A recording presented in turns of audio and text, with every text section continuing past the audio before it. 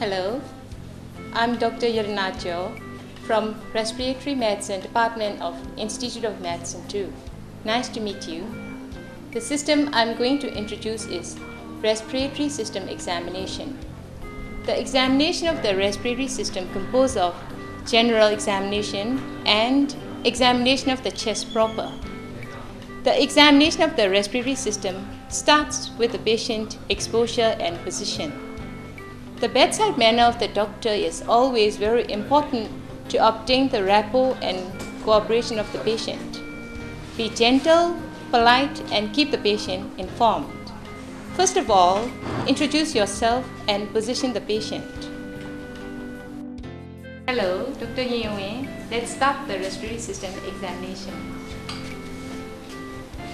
Hello, Mr. I'm Dr. Owen. May I examine your chest, please? Yes. Would you mind popping off your top for me, please? Ensure adequate lighting May I take the and bed rest to be exposure. comfortable? The patient should be lying in semi-recumbent position with comfortable and free access to the axillary regions with strip to the waist. For a female patient, it is courteous to provide a blanket to remain covered until the examination of chest proper.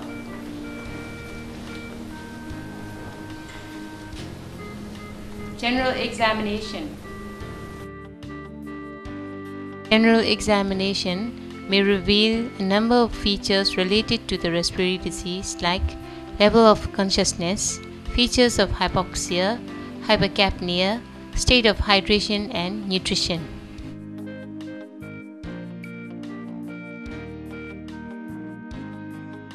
Note: any breathlessness, cough, wheeze, stridor and abnormality of the voice. Inspect quickly face, neck and hands. May I see your eyes, please? Please look at. Detect pallor. Please Joint look is at your feet. Okay, thank you. Congenital congestion and ptosis. Observe for aera nasi working and lips pulsing. Inspect tongue. Would you mind popping out your tent for me, please? Detect thank you. any central cyanosis and note changes in the JVP, any dilated superficial veins, subcutaneous emphysema. Note whether the accessories muscle working or not. Examination of hands. Identify finger clubbing. Inspect the fingers laterally for loss of nail bed angle. To elicit the fluctuation, place the patient's finger on the pulp of examiner's two thumbs with middle fingers over the proximal phalangeal joint. Then palpate the finger over the nail base with the examiner's two index fingers.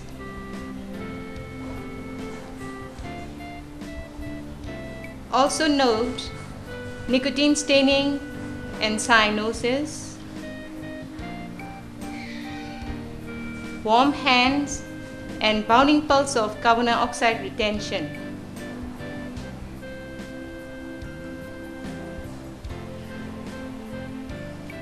Demonstrate the flapping tremor and look for peripheral edema.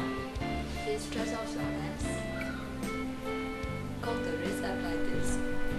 Spread your fingers. Hold it there. Okay, thank you.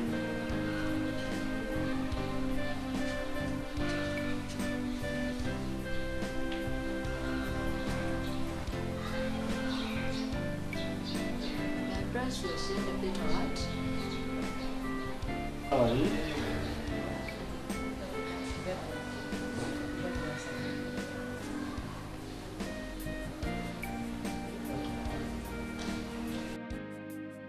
Examination of the chest proper. Examine the patient with chest and upper abdomen fully exposed and evenly illuminated. Inspect the chest from front, side and back. Recognize different chest wall shapes and understand their significance. For example, kyphoscoliosis, barrel chest, pigeon chest, thoracoplasty.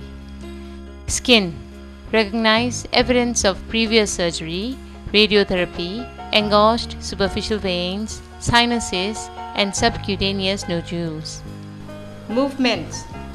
Surreptitiously count the respiratory rate in full minute by observing the chest movement with fingers held on the pulse. Note chest expansion and depth, mode of breathing, and any abnormal inspiratory and expiratory movement. Please take a full deep breath in. Breathe out fully. Assess lower anterior movement while breathing deeply. Look tangentially from the side of patient. For infraclavicular region, doctor crouching and viewing tangentially from foot end of the bed. Okay, thank you.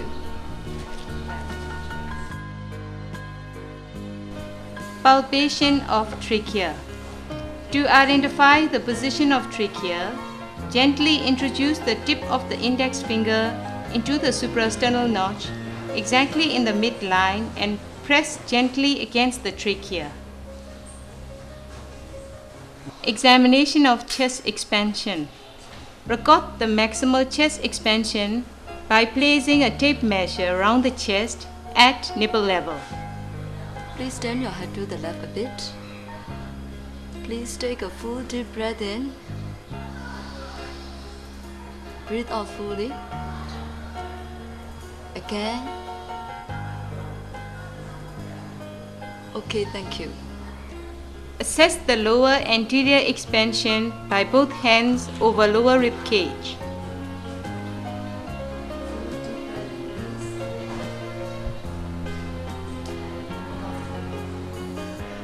Position of the apex peak should be checked. Percussion. The basic technique of percussion for a right-handed clinician is as follows. Place the left hand on the chest wall, palm downwards, fingers slightly separated, with second phalanx of the left middle finger firmly pressed over the area to be percussed, usually an intercostal space. Then strike the center of the second phalanx with tip of the right middle finger, held at a right angle with entire movement coming from the wrist joint to produce a hammer-like effect. The area to be percussed on anterior chest wall are apex,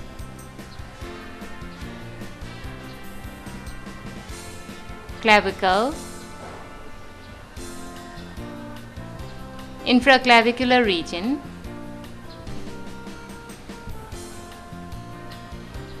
second to sixth intercostal spaces on both sides.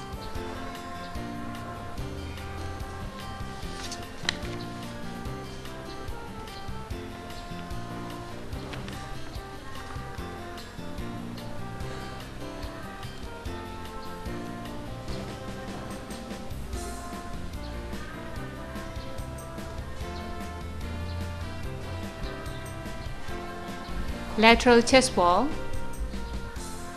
The area to be percussed are 4th to 7th intercostal spaces on both sides.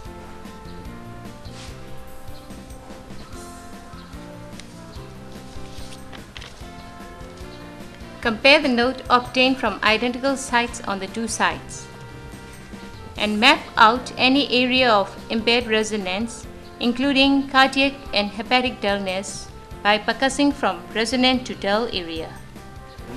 Auscultation.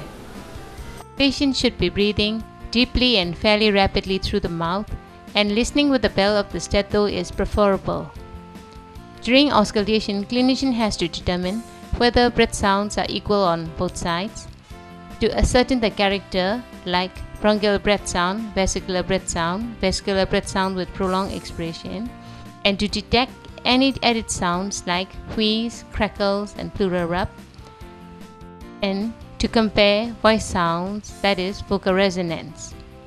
Auscultate the two sides alternately.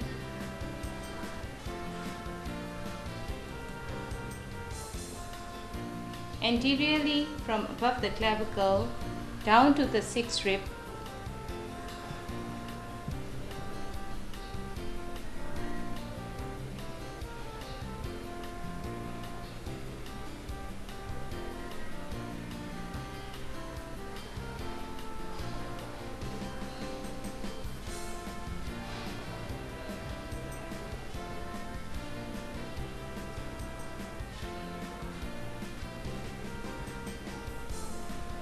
laterally from the axilla to the 8th rib.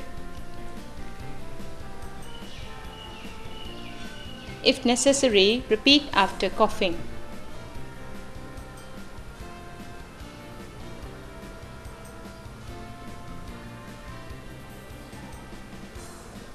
Demonstrate the vocal resonance. Say 111 for me, please.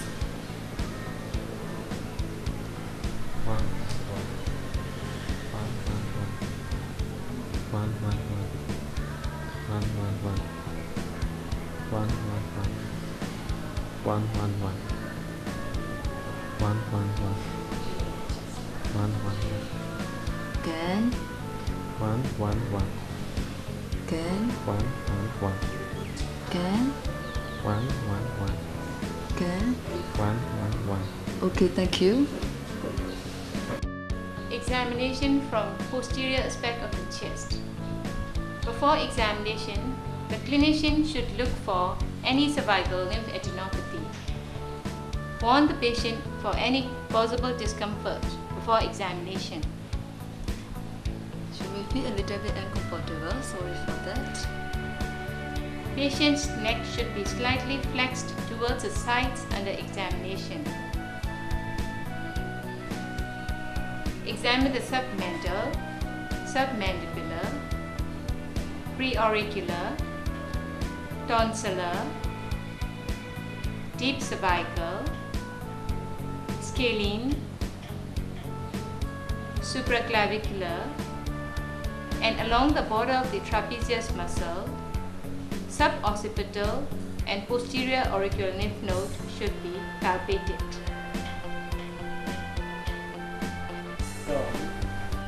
When examine the proper chest, patient should sit upright with arms folded across the chest. Inspection. Take a full deep breath in. Breathe out fully. Again. Again. Look for small palsy scars and assess chest movement posteriorly. Palpation. Take another deep breath in. Breathe out fully. Estimate the respiratory movement of the lower ribs posteriorly. Percussion. Now I'm going to tap your back. There will be no pain. I'll do it very gently. Percuss over trapezius above the level of spine of scapula.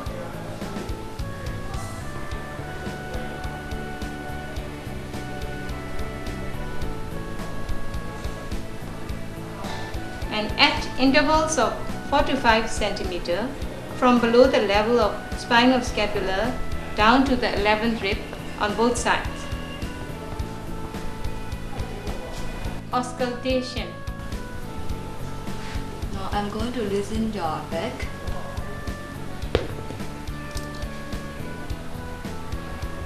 Please take 9 breaths in and out through your mouth.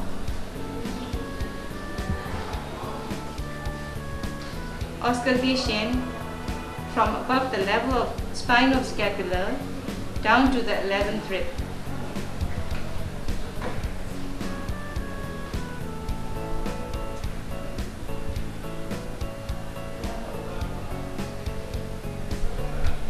Vocal resonance assessment as in anterior examination. Say 111 for me, please. Again. Again. Again. Okay, thank you. Thank you for your kind cooperation. May I have the dresser? I can manage it. Okay, you can take the rest.